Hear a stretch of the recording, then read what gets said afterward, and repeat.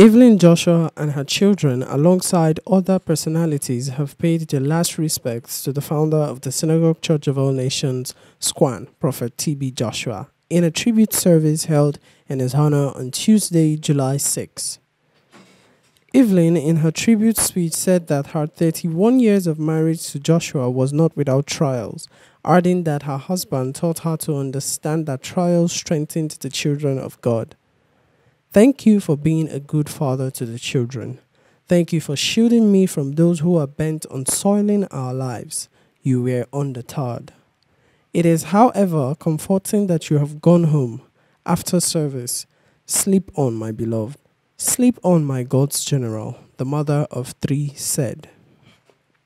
Joshua's first daughter, Mrs. Sarah Joshua Moshi, while paying tribute, said that her father taught her everything she knew about the Word of God. He told me that the work of God is beautiful. Indeed, you lived a life of sacrifice till your last moment on earth. I will truly miss your conversations with me. I will truly miss your wisdom, she said. Promise, Joshua's second daughter, said his death was a piece of sad news.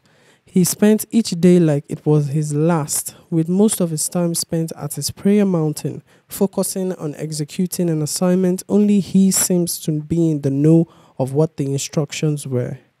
Since I became more socially aware and more inquisitive about my dad's life, I realized that the implications of such lifestyle was that once he was done accomplishing what he was sent for, he would be called back home to the one who sent him, she said. Hart also poured encomiums on him, describing him as a great man and a loving father.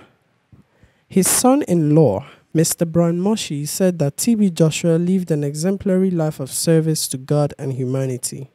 He added that his father-in-law could do many things at the same time.